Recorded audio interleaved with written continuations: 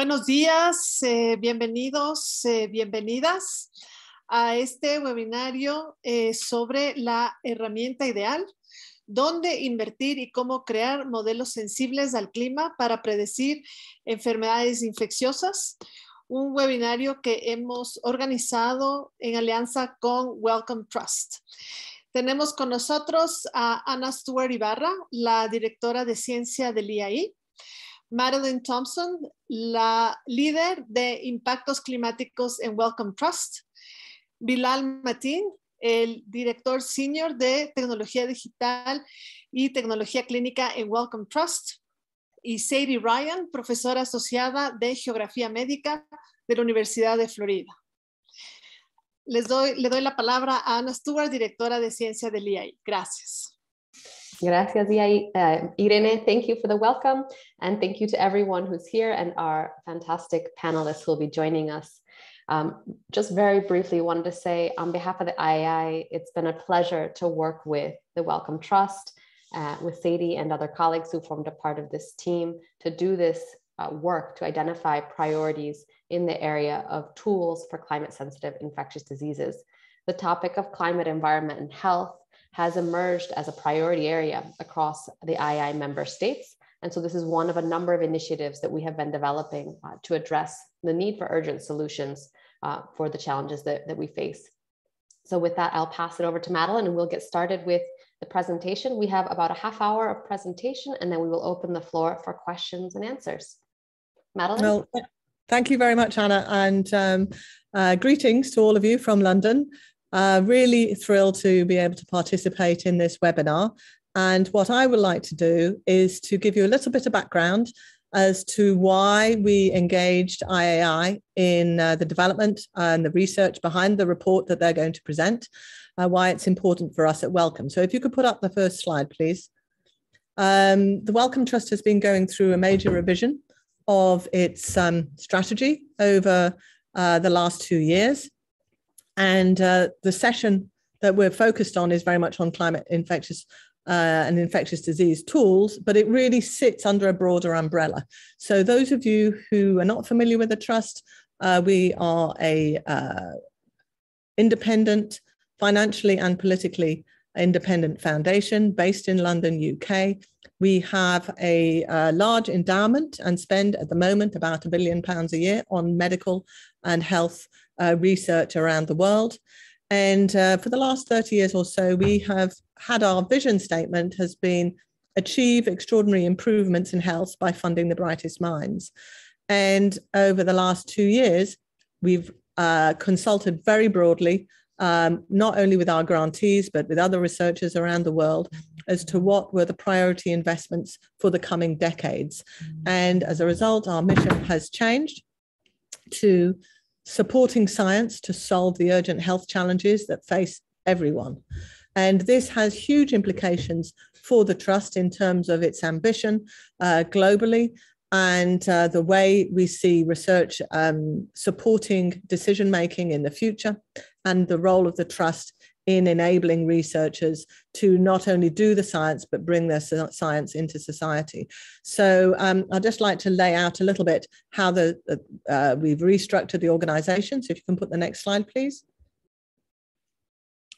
The first thing that we did was Wellcome is very well known for its discovery research and its investment in new frontiers of thinking, opportunities for paradigm shifts in our understanding of how the world works, etc. And we will continue to fund in that space.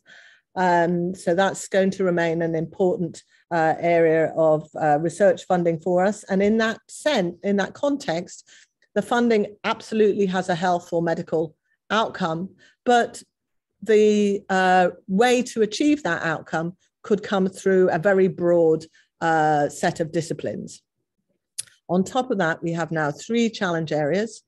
We have one on mental health, which we understand is a very under-resourced area and where new insights are incredibly important, if you like, to support mental health going forward. And so we have a long-term strategy there on how to identify new insights, how to shift the field. And then, of course, the Wellcome Trust is very well known for its work on infectious disease. And in fact, we've done a lot of work on COVID response in particular. So that builds on a very core strength. And then we have our climate and health work, which really builds out. Some of you may be familiar with a program called Our Planet, Our Health, which we ran at Wellcome for the last 5 years. And I had the pleasure of being the interim head of that for 18 months. And there we looked at global environmental drivers of health outcomes. That program is now over. The new climate and health program is very different, in fact, from the Our Planet, Our Health, because it is integrated across the whole of the organization. And it has a long-term vision. We just have a new director, Alan Dangle, who started with us last month. So what we have here is our first call, and in fact, it's the first call from Wellcome for the whole new strategy. So I'm really quite excited that that new call comes from a partnership, not only between the climate and health team that is developing, but with our data for science and health, which is a cross-cutting team that works across Wellcome. And you'll be introduced to my colleague, Bilal Mateen, later on. So I wanted to situate the presentation that we're about to hear and the new call in this very broad, new, and I hope very exciting agenda for us all, that climate and health is now going to take a very significant role at the Wellcome Trust going forward. So we look forward to connecting with researchers around the world on this important space, not only through this call, but also we have other calls planned in the coming months as part of a set of early investments that the Trust is making while we develop a more sophisticated, if you like, and clear strategy for our program going forward. So do look out for additional calls that will come in on climate and health around climate impacts of heat, climate and heat adaptation, and climate mitigation that will be rolled out in the coming months. So with that, I think I will pass you on back to Anna. Great, thank you, Madeleine. So today we'll be sharing our findings and recommendations from a project with the Wellcome Trust to landscape the availability of and need for software tools to model the relationship between climate and infectious diseases. We will present as approximately for the next 30 minutes, followed by time for discussion. Our team was composed of a multidisciplinary group of researchers who work at the forefront of climate-sensitive infectious diseases. Dr. Sadie Ryan, our technical lead, who is here with us today from the University of Florida. Kat Lippy, also from the University of Florida. Rachel Lowe from the London School of Hygiene and Tropical Medicine, and now the Barcelona Supercomputing Center. Avriel Diaz from Columbia University, and Willie Dunbar from Florida International University. We were also joined by Shruti Grover and Simon Johnson from Hetco Design. In the following slides, we'll share a brief overview of the aims of the project and our approach. There were three main parts to this project. First, we conducted a systematic review of the literature on climate and infectious diseases to identify existing modeling tools and exemplars. We then interviewed science experts involved in the tool development and policy experts involved in climate and health work to identify opportunities to improve the creation and use of modeling tools, and we'll provide more details in the following slides. Sadie? So to give you sort of the punchline of all of this, the ideal tool we decided needed certain characteristics. And so the characteristics of the tool are that it incorporates both climate inputs and epidemiological information. It produces an output as a prediction or indicator of disease risk, and that's all in the same package. It needed to be transparently described and validated. And then this one is sort of an interesting one, that we wanted it to be named. And that was kind of a finding from doing the research, was that it needed to be named so that there was an opportunity for future searching for that tool and for versioning. So, is it now able to incorporate newer climate inputs? If I want to go back and see if it's been updated, can I? Lastly, that it is accessible, and this is really key. And so for that, we simply meant that the code is published or available on a code repository or a web platform or in some other way that is accessible at the get-go. Next slide, please. So this literature review was carried out in two parts. First of all, we did a huge automated scrape in which we did 150 searches with different sets of terms run through the PubMed API. HETCO really led the way on doing the computational side of that. And this netted us about 30,000 unique papers from a 10-year span. And so we then used the medical subject heading terms to screen for irrelevant papers. And so that allowed us to get down to a short list of 9,500 papers, which is still quite a long list. And then these were, we subjected these to a relevancy score.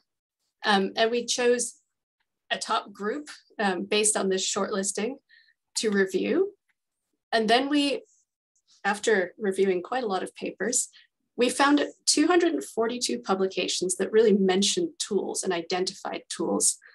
And so we looked through that to cut it down a bit further to say, you know, do these match our criteria? Are these duplications of the same tools, even if they have different names in different publications?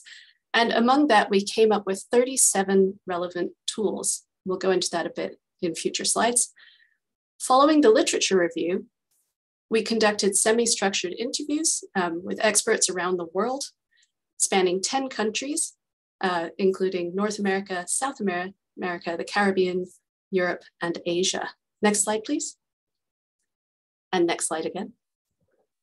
So to go into these primary findings, sort of our key messages here are that there were very few robust evidence-led operationalized tools.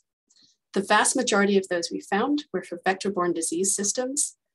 And reflecting on how these tools were presented and created, only about a quarter of these were potentially useful for decision makers.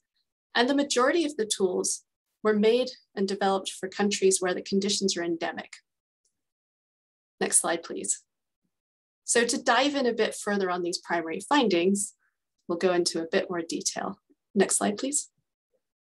So as we mentioned, we found these 9,500 publications and boiled these down basically to only 37 fully developed and named tools. And these were represented across 48 papers. So there's sort of this, body of evidence around these tools, but we were surprised at how few tools there were. And the majority of these, as we said, were for these vector-borne disease systems. And so it suggests that although there's a huge literature about climate and infectious disease modeling, very few of those have moved on to sort of the stage of tool development. And so that's a sort of interesting point that we found with this. Next slide, please. So this is where I get to pick on my own self through this research. Several of the models that we identified had freely accessible model outputs, but didn't have those code repos or didn't have a way to get hold of the entire pipeline. And one of the interviews uncovered this finding that the people making the models wouldn't necessarily know how to look for a software developer. And so one of our questions back to our funder was, can we connect those model makers and software developers? Like, how do you meet that challenge? In these two illustrations, I will confess the one on the left is my own work. And so essentially for that, the output is publicly available. The models are well described in the publication. But there is an online hosting platform for the gridded outputs, but there isn't a proper pipeline for that code repo. And so it falls short of our definition of an ideal tool. And so pushing that forward, when it's requested by users, they have to get hold of me. And that's not a perfect tool, right? So they have to ask me to modify the code and rerun it. And so it's, as for people who are non-experts in the programming and software, it's not an ideal form of implementation, and they have to look across multiple papers too. Next slide, please. And so based on this and other papers we found similar to this, we were suggesting that targeting some grants to help transition validated models into these publicly available tools would be a key approach. And obviously we have some some operations that are incorporating climate inputs and epidemiology, producing the output and the prediction of risk, and it's all in one package, and are transparently described and validated, but aren't taking that next step. Next slide, please. So our second set of primary findings was this question about which diseases are represented. So the majority of the tools were directed towards vector-borne disease systems. And of these, more than half were developed for malaria. And about 10% of the tools were developed for other kinds of infectious diseases, such as respiratory, foodborne, and waterborne diseases. And so there's this big overrepresentation of vector-borne diseases in the CSID tools. And CSID is our abbreviation for climate-sensitive infectious diseases. Next slide, please. And to sort of dig into this a bit more, these are the pathogens that we targeted in the literature review, having got this list of what these climate-sensitive infectious disease pathogens were that matched those key terms that we could search for. And what you can see here is these blue boxes represent those which have tools available. Of note, some of the tools were multi-pathogen tools. But so this is where we have tools available, and we're highlighting Ebola in red because this has been identified as one of the 10 most likely infectious diseases that can be the next pandemic. And we found a predictive modeling tool, but the code was not quite complete and usable. So it wasn't a complete pipeline that we could pick up. It was also older and therefore had become deprecated. And so if anyone wanted to use it, similar to the problem with my work, they would have to contact the authors and work with them to tailor the model, which would take a substantial investment of time and money. And so, we can see that there's this sort of predominance of vector-borne diseases within only a small number of tools, and a bunch of these that really need to have more development. Next slide, please. So based on this finding, our recommendation is to fund targeted grants for more respiratory, foodborne, and waterborne climate-sensitive infectious diseases to ensure preparedness for future pandemics. There's also a big need to prioritize non-vector-borne diseases in terms of the metrics that we measure them with. So things like disability-adjusted life years, and thinking about risk, to think about where these burdens are going to increase in the future. So I will now turn this back to Anna for some more of our findings. Great, thanks, Sadie. Our third primary finding was that of the 37 tools, only 1/4 had legible interfaces that could be potentially used or useful to decision makers. A further 8% were deployment ready with detailed guides. And this showed us that the target audience of the remaining tools, which were 2/3 of all the tools, appear to be other researchers. And so there are obvious limitations in the approach of assessing tools through the lens of a legible interface.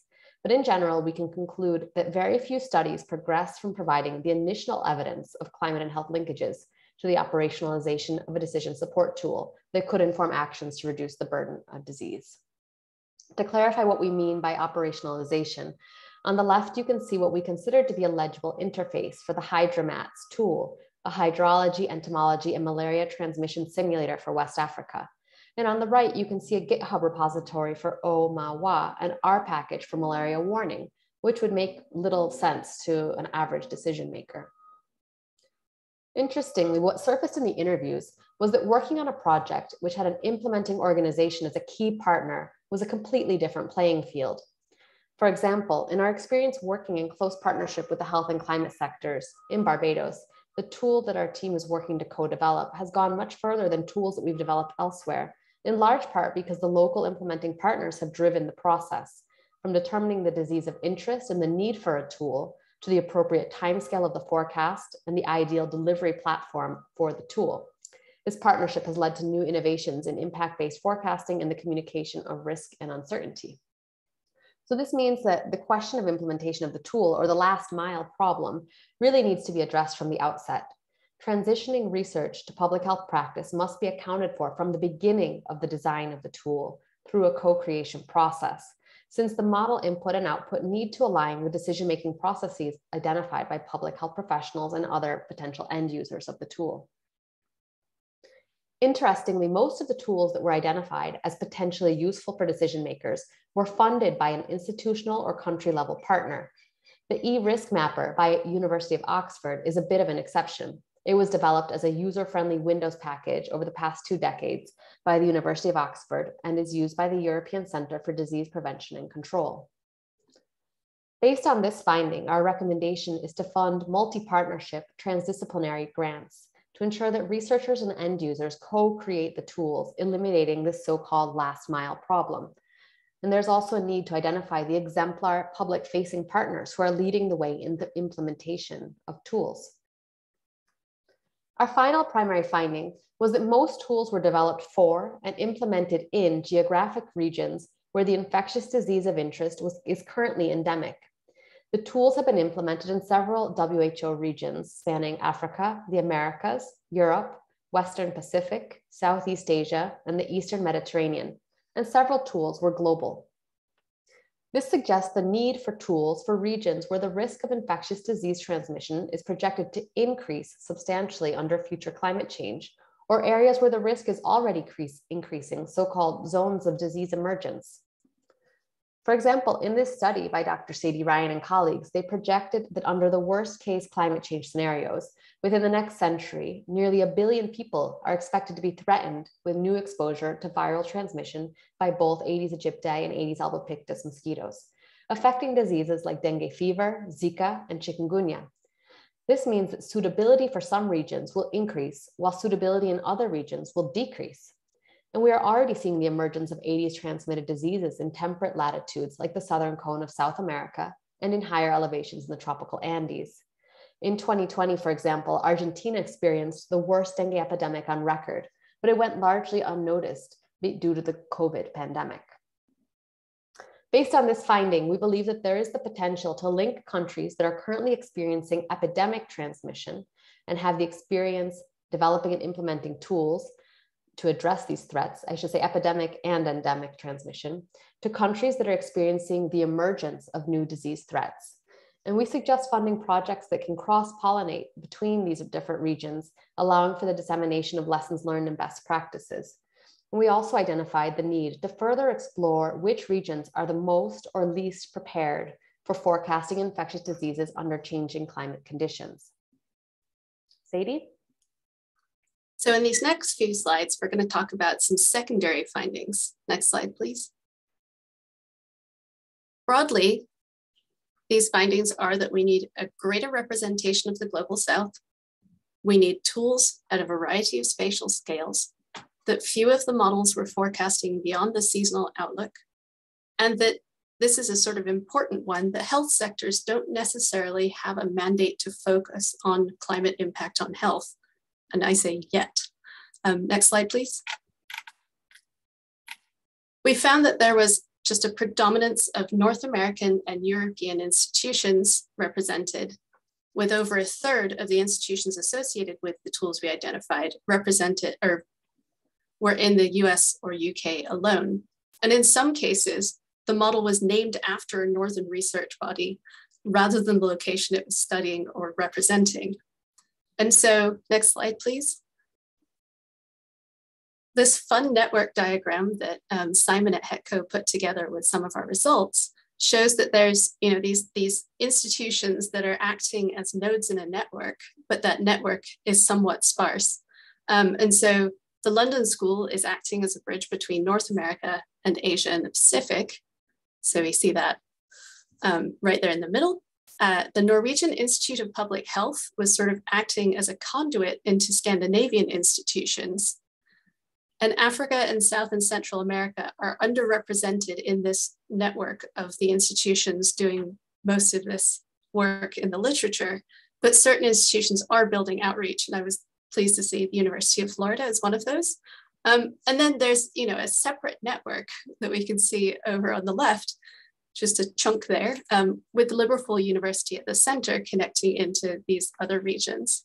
And so, there's sort of a need to maybe connect the network better across all of this and not have predominantly these northern institutions. Next slide, please. Our next finding was that the spatial scale of the tools in the final list varied considerably. And that's a good thing to have models at different scales because it helps facilitate decision makers at different granularities. But some of the limitation of this might be that if you've made a model for a very localized area, such as one residential area or a village, it's hard to think about sort of the transferability and the operationalization in other locations while being able to have a well-validated model at that scale. Conversely, these tools with very coarse resolution might be great for large-scale planning efforts, but then become limited in their utility to local stakeholders making those on-the-ground decisions. And so the takeaway really is there's no best scale for models. And so it's important to encourage those models at different scales to help facilitate that decision-making at different granularities. Next slide, please. So what we saw was, a suite of these scales, but some example of local school tools from our final list include ANASPECS, SLIM, and flea tick risk. And those are at a sort of site or point and very well validated locally, but not as easy to generalize. Whereas some of these ones on the right, as you can see, Mara and the Vibrio Map Viewer and Albopictus package are at a continental scale, which means they're slightly less actionable for local stakeholders. And given the sparsity of pathogen coverage in our list, it's important to sort of fill out all of those boxes in the matrix with tools. Back to Anna. Thanks, Sadie. Climate input data and the temporal scale of the model output was also an important aspect of climate-informed models that we need to consider. The majority of studies that we found leveraged gridded climate data as inputs for making model projections, with temperature and precipitation being the most commonly used climate indicators. Most models were developed to forecast disease risk at the seasonal timescale, and this revealed a lack of sub-seasonal and long-term forecasting or prediction tools. And we believe that tools should be developed across a range of timescales to respond to the different decision-making needs of the health sector.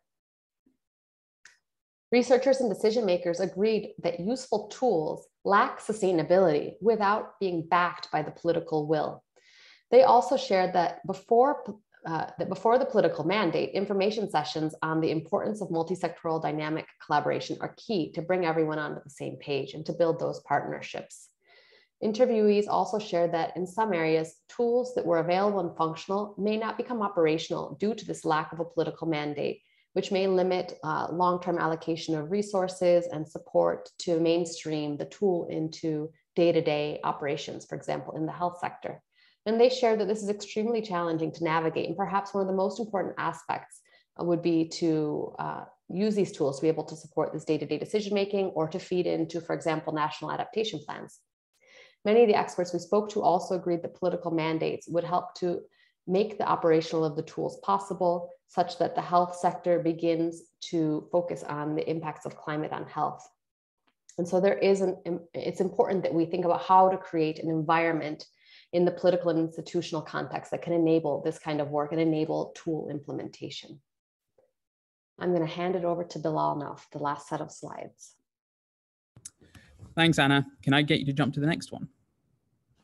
Brilliant. So putting it all together, hopefully everyone can see that there are a number of opportunities where a little bit of money can galvanize or even start a really important conversation.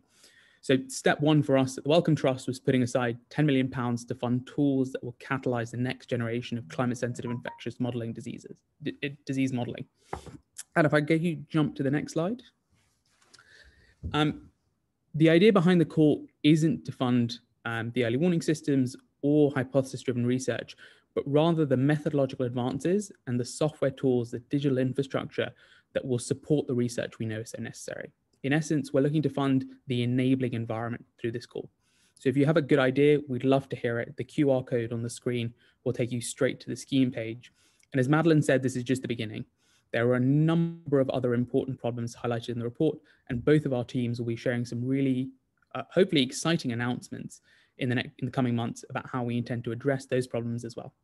So watch this space. And Anna, last slide. I'm going to hand back to the IAI team in a moment, but before I do, I want to make clear that as much as we want to, there are some things that we just can't discuss. We really want to make sure there's a level playing field for all applicants, especially those that can join us today. So any questions about the competitiveness of specific ideas or eligibility, we won't be able to comment on. But please do feel free to email us. The email address is up on the screen. Otherwise, I'm really looking forward to hearing everyone's thoughts. And Irene, back to you.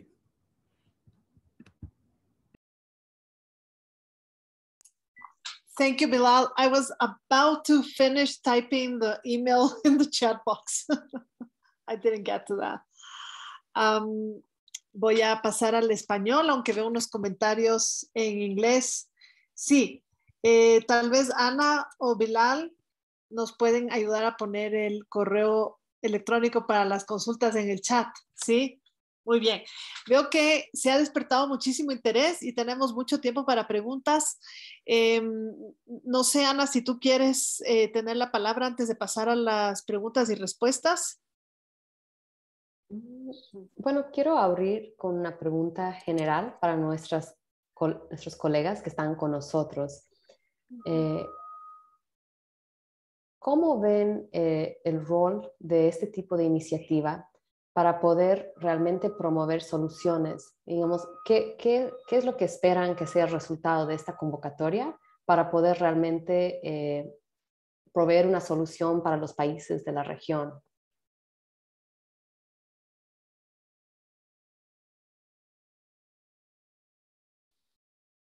Anyone can feel free to jump in. So what would you hope? También puede alzar la mano.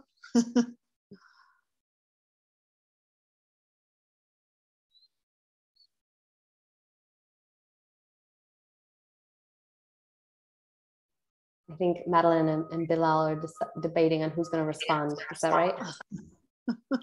I think you're going to have to help us with an English translation. Because so apologies. Yes, for everyone to remember, there is interpretation on the bottom. There are language channels. I can just say, going to the Wellcome team, and Sadie also, please jump in from your expertise.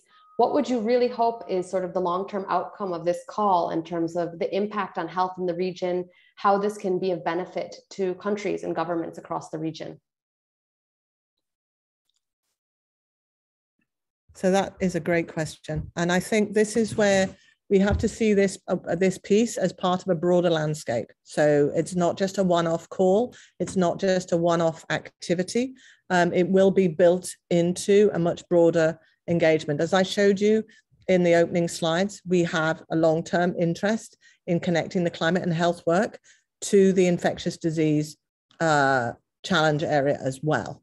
So, and then we have this underlying platform for data for science and health. So this call, if you like, fits those three areas, and it will absolutely be a long-term area of engagement for the trust, given how it's structured and positioned.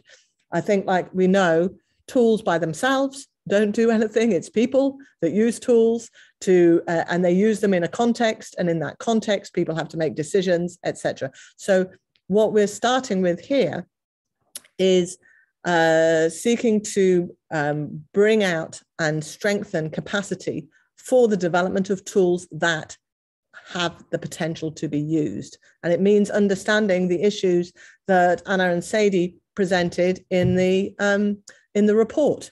Yeah. So it's not just about coding. It's not just about producing a paper around a particular model, etc. It's really trying to think through what type of capacity is needed for a particular community to be able to engage with decision makers. And we know that we need tools in this space. So we want to foster that environment for a longer term vision. But as our strategy is still in development, we're kind of a little bit ahead of ourselves in getting this call out there, in part because we want to strengthen the community so that as we build in new calls going forward, there's already an active community working in this space. Bilal, do you have anything to add to that? Absolutely nothing other than to say, I think the piece that really comes out of the report is the lack of co-creation that exists in the community, or all the work that's been produced to date. And you can see that the symptom of it being that most of the tools don't have user interfaces that are set up for policymakers and decision makers to take advantage of them.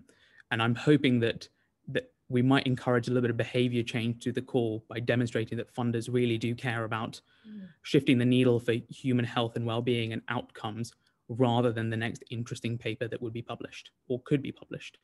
And yeah, that would be my hope for what the call achieves.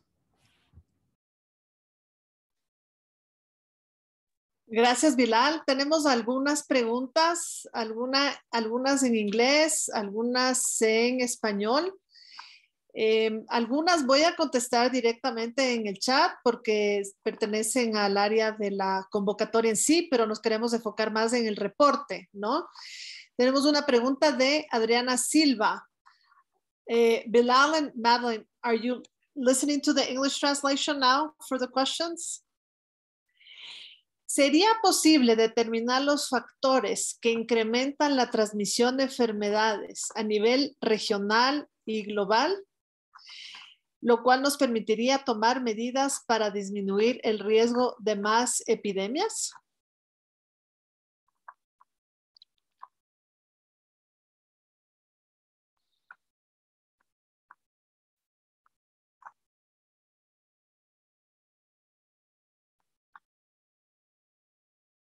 Maybe Sadie wants to answer that one. So one of the pieces of work that we have done recently was to apply some of these global models, yes, to thinking about how they might be used to discuss where things will be emerging. And how do we think about describing that risk in the emerging region? And for a lot of that, we rely on some of these, future projections of climate change and thinking about sort of how those will play out on the ground and how you meet those with demographic projections. And of course, all of those rely on model outputs. And so, sort of understanding what the reliability of those risk estimates is complicated, but that's sort of where we are with a lot of this, to think about where we might think about future surveillance for things that haven't got there yet. And it's also, on the sort of the flip side, the policy side, not just the how do we do it from a science computer, talking to people about something that's not here yet and thinking about how you link to those decisions people can make about something that's not yet happening is, that takes that co-creation, the co-development question all over again. I hope that translated okay. Thanks, Sadie. We have a question in English this time. You can hear my English? Yes? Good. Sí. The Global South is a heterogeneous world. When you say we need to include the Global South, are you targeting a special region or group of countries that are considered the Global South? Go on, I'll jump in there. I think that at least from the Wellcome Trust perspective, we're trying to be very intentional about not lumping everyone together into what is, you're absolutely right, a very heterogeneous group. Instead, the way that the strategy talks about who we want to help, it's those who are most vulnerable to the impacts of the health challenges that we're thinking about. So in this case, infectious diseases and the impacts of climate change. And currently we're talking about the intersection of those two. So when we're thinking about the Global South, I would say, who are those communities in what would be considered the Global South? So areas in which we commonly see outbreaks of malaria or dengue, and where are we forecasting the risk of another disease, but looking at that through the lens of where is their vulnerability to the impacts of these diseases? Where are the health systems not set up to deal with an epidemic or a pandemic illness that we need to target our investments at first? I'm not saying it's the only place we should do it, but it's the idea that we need to start somewhere, and the best way to decide what regions of the world to focus on are those that are going to feel the impacts hardest. And so I think that's the framing I would put. It's not the Global South. There are regions of, quote unquote, the Global North that will be severely impacted because we haven't seen these diseases for 100, 200 years. I know I commented on this when I was writing the original blog. I've never treated a case of dengue. I've never treated a case of Zika. I've read about them in textbooks as a physician. But within my lifetime, we could be living in a Europe where these are diseases I now suddenly need to manage often, and even extreme cases of them. So that's the kind of lens I would approach that question through. Gracias, Bilal. Tenemos otra pregunta. And Irene, I'll jump in and just add that from our perspective in terms of when we were doing the actual review of the literature, this really, it echoes what Bilal said, that we really noted there was this big gap between where the tools were being developed and who they were being developed for, in quotes, and where they were to be implemented. So in most cases, tools were developed for endemic areas, but they were being developed by organizations that clearly sat in the global north, in places where these diseases were not endemic. And we are, I think we are generally supportive of, I think partnerships are great, north-south, south-south, triangular cooperation, that's all fantastic. But this gap in developing the tools for the implementation, I suspect, is due in part to this sort of unequal landscape of where the research is being funded and developed and who it's being developed to support. And so that's, I think, part of the goal of shifting that landscape. Gracias, Ana. Tenemos muchas preguntas. Algunas vamos a tratar de contestar ahora, pero otras creo que vamos a guardarlas para contestar en seguimiento a la reunión. Voy a seguir con otra pregunta, esta vez es en inglés.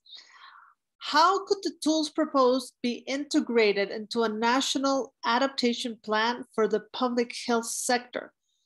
Could it help forecast climate change impacts on public health?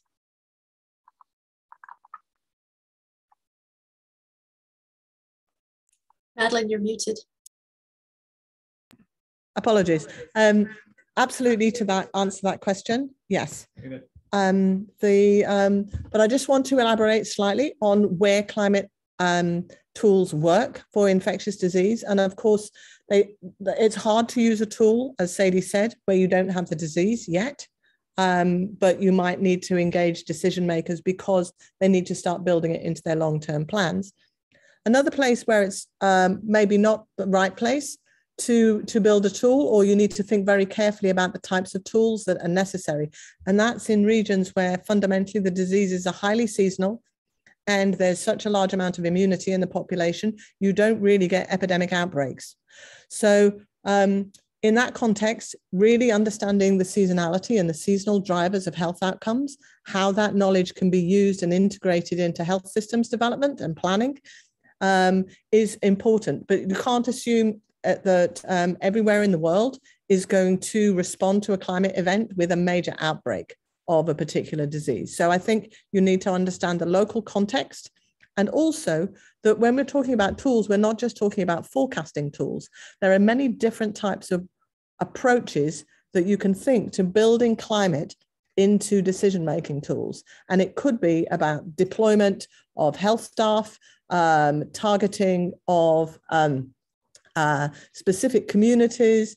It could be, for instance, just understanding the seasonal calendar of interventions, engagement, etc., and how that might vary across a country which has a very complicated climate. And I think of Ethiopia as an exemplar for that. So, think more broadly about how climate influences the outcomes that you care about, and then what types of tools would enable additional knowledge to be brought to bear from the climate and environmental community that could improve the health outcome. So I just like to think of it broadly and not just focus on early warning systems.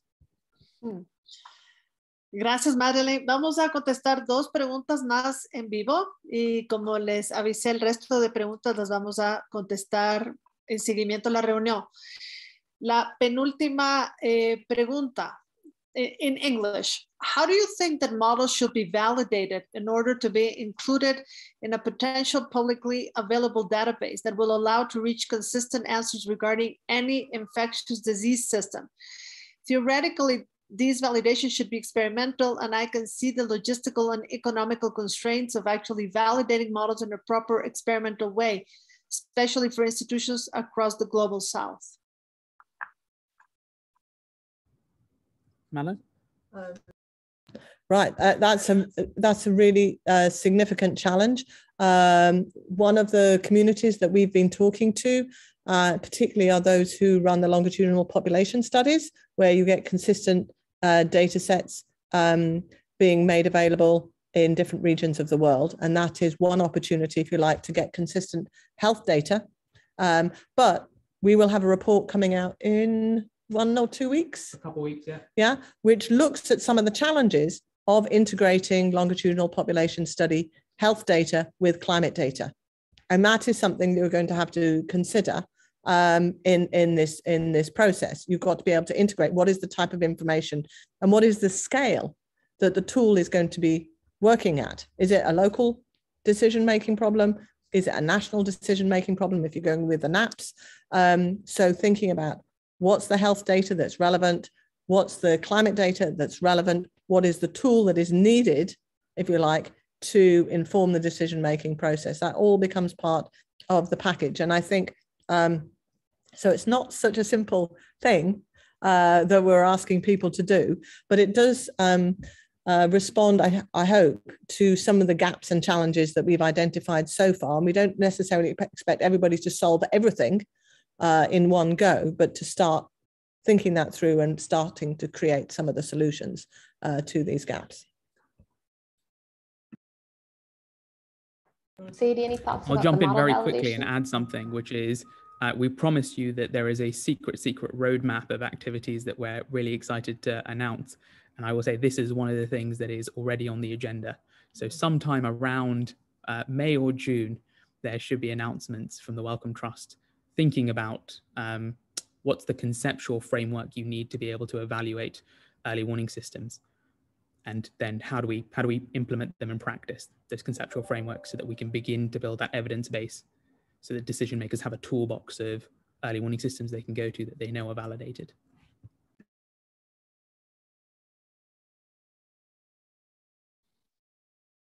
Sadie, I think you wanted to jump in. Is that correct?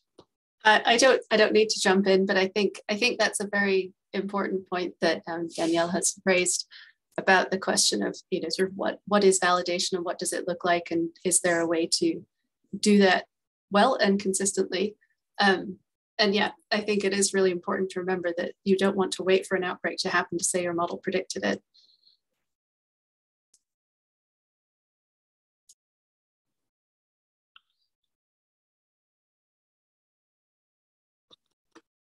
I have another question, also in English. Could you talk a bit about the impact these models can have in diseases nearing elimination as opposed to having a resurgence or epidemic, especially when funding can dwindle as human cases of certain diseases are greatly reduced?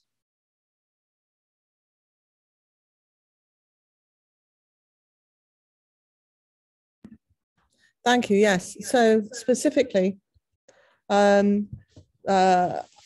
thinking about, for instance, malaria elimination, which is a big topic for many countries now, following quite substantial investments over time. And the risk, of course, is that the focus on elimination comes at a time when we're starting to focus now on other diseases. And in many countries, malaria control has been quite successful. So there's a risk that the funding will go, the attention of the Ministry of Health will change, the staff will change, etc. And so there, I think, you know, sort of, if you think about a framing where you've got underlying vulnerability to a resurgence, you've got, which includes both human capital and the immune status of the population, etc., which will have declined. And then you think of climate drivers, and the big climate drivers that will most likely affect in certain countries, not everywhere in the world, will be the big ENSO events, which can drive short-term changes, significant changes in temperature and in rainfall. And I think there it's like, well, what's the alert structure that you need, and what are the tools that will give you a kind of targeted alert structure? And that is broad-scale vulnerability changes, shifts in immunity, and then major climate signals. Now, of course, you might not pick up smaller events that are happening, but it's getting an understanding of the underlying vulnerability as having increased in the context of elimination, so that when you do get major events, you're likely, you need to be able to respond more quickly and in a more targeted way. So vulnerability assessment effectively becomes a really important part of the tool development, maybe more so than the climate driver context, but you still need that climate piece is likely to be part of a big triggering process. Thanks, Madeleine. I thought people would take longer to answer. You're so... Irene, can I add to that? I can just give an example. Exactly what Madeleine is saying is what we saw in Ecuador, which had tremendous success in reducing and nearing elimination for malaria. But as we came close to the finish line, a lot of the funding and support for that effort disappeared. And so that left the surveillance systems in a position that was weakened and vulnerable to resurgence. And we have seen indeed a resurgence of cases in the last number of years, some of that not just in Ecuador, but regionally also related to a large resurgence in Venezuela and effects in neighboring countries with displaced people moving across the region also and traveling with malaria. We've seen a number of imported cases and that triggering local outbreaks. And so these areas where near elimination are quite vulnerable to this resurgence, and climate-informed tools can help us to understand the role of climate in those efforts. And with some work with Rachel Lowe and her student Isabel, we did some modeling to begin to understand what role climate played versus the interventions, the public health interventions and so to be able to disentangle the climate effects from other effects. It's not anywhere near being a tool yet, but certainly shows us the importance of climate information to inform those sorts of settings. Thanks, Anna. So we have time for one last question. I'm going to merge two questions. One is less a question, more a comment about how can we deal in this part of the world with data scarcity. We can have the tools, but if we don't have the data, that's a problem. And I think this relates to another question somebody else made. Is there any preliminary work that needs to be done in, say, a Caribbean country that would like to develop such a tool? I'll jump in very quickly and give, I think, the call specific response, but I'm interested in hearing what the subject matter experts on the call think as well, which is that we're very aware that data scarcity is a huge problem. We have run some other calls to fill gaps. The one that immediately comes to mind is our work with the Lacuna Fund. For this specific call, we've been explicit that we're willing to fund data collection because we know it's an important and vital part of the validation process, but also when you're building these tools, having information to play with to understand what works and what doesn't is critical as well. So I think we've said up to 30% of the total grant value can be spent on primary data collection. We'd encourage people to take advantage of that. We've put it in there because we appreciate not everywhere and everybody has the luxury of large amounts of data just sitting there waiting to be analyzed. Thanks, Bilal. Sadie? So one thing part of our team did in our sort of leading up to a lot of the Barbados and Caribbean work was we were commissioned to do a climate health data audit. And so we sat down and thought about what kinds of data would you put in this kind of model? And then we trekked out there to ask people who has those data, which pieces of what ministry collects these kinds of data. Are they digitized? Are they sitting in, on paper forms in someone's file cabinet? And sort of doing that data audit exercise up front really taught us a lot. And it allowed for a lot of communication directly with people who were responsible for data to sort of think about how we can help at all, tell people sort of what tools we think we want to use to organize data, whether or not there was a way to motivate that. And part of this question about the mandates from different parts of governance to come together on climate health, that was really sort of catalyzed by that conversation. And I think that sort of helped the digital pathway as well. And so I think that sort of feeds into these kinds of questions and helps deal with the data scarcity issue because it might have been collected, it just might not be available. So I'll pass over to Madeleine, who also has her hand up. I just really want to reinforce that. I think that's such an important thing because data itself, if you like, provides a mechanism to engage with partners and to start a conversation which may last actually for a long period of time, is to understand who's who, engage people directly in a kind of practical way. And that type of engagement will set you up, if you like, for longer term discussions and longer term opportunities. So I really want to reinforce what Sadie said then. I think that's really important.